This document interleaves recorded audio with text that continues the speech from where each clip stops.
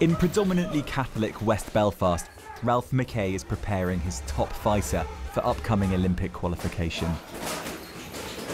He thinks politics should be kept out of the ring. What he's noticed, though, is something that many people from all sides told us.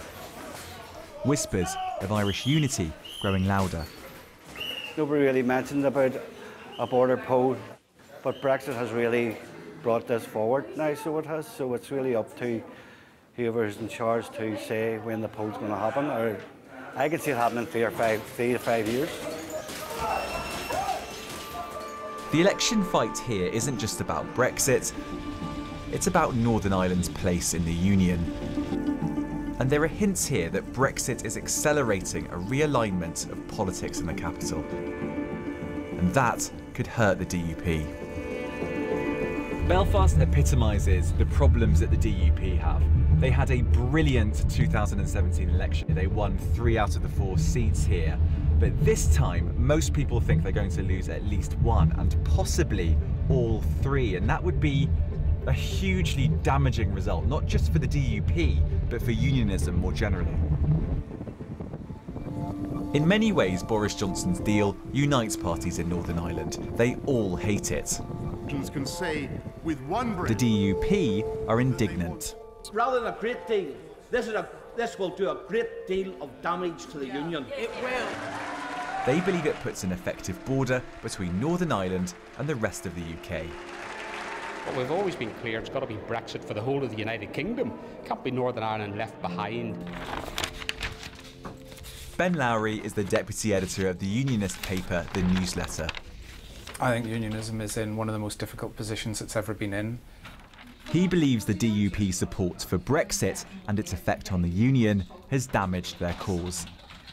You get back to this confusion. The fact that unionism was pretty largely, almost overwhelmingly, let's say 75% plus pro-Brexit.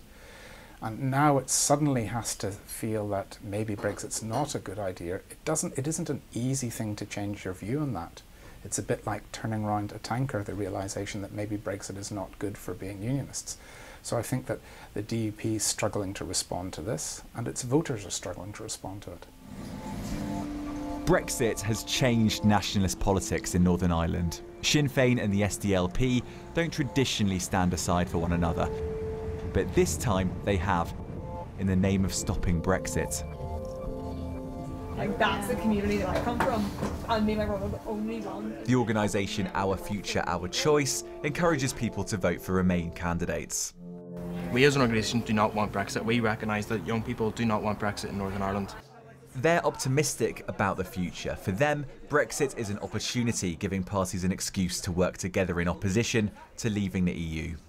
And I think it's probably one of the first times in Northern Ireland that people are looking at an election and saying, you know what, actually we are going to stand down a candidate there, because it is so important that the right person with the right message gets that seat returned and becomes an MP. What you're seeing is a healthy development in Northern Ireland of parties willing to cooperate for something that is in the vision and for the greater good. And Brexit is so big that the constitutional issue is almost been able to be, for once, placed aside. To many, the new Pax and Brexit have ushered in a new era. But old tribal habits die hard. Posters have sprung up around Belfast attacking the family of a Sinn Féin candidate. We've decided not to show them. They've been blamed on loyalist paramilitaries, but so far no group has claimed responsibility. The strategy, though, is clear: whip up sectarianism to mobilise the vote. Alison Morris writes for the nationalist-leaning Irish News. Since the election campaign has started, and we're only a few weeks into it already, you can see it dividing back into tribal issues, so into orange and green, into nationalists and unionists, all that sort of toxic campaign. And so it moved on from being about Brexit to being about securing the union. Many unionist voters see Boris Johnson's deal as a betrayal. That anger could display itself in many ways, and some unionists worry it could result in voter apathy.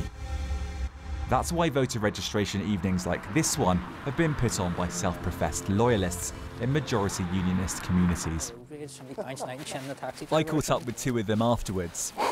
Jamie Bryson and more homes. This is going to get far, far more toxic the further on that we go. This is only the beginning of this. Well, we will see what happens in the next couple of weeks. It's a political campaign, and it's going to be a hot and heavy political campaign. There's absolutely no doubt about that. And I would add to that, you know, it's been toxic. It's only now considered toxic because loyalists and unionists are reacting. It's completely understandable. It represents the anger that's within the loyalist and unionist community right now. In reality, is this just about a sectarian poll who can get the most people from a certain community out to the polling station? Yes. In places like North Belfast, it's a sectarian headcount. It's us v them, and that's not a popular opinion, and many people will try and gloss over that, you know, to try and create some type of utopian situation. But the fact of the matter is this, it's us v them. Stirring sectarianism might help get out the vote, but the danger is, once unleashed, it might be hard to hold back. Brexit has already changed politics here, and it may well have altered the direction Northern Ireland is headed into.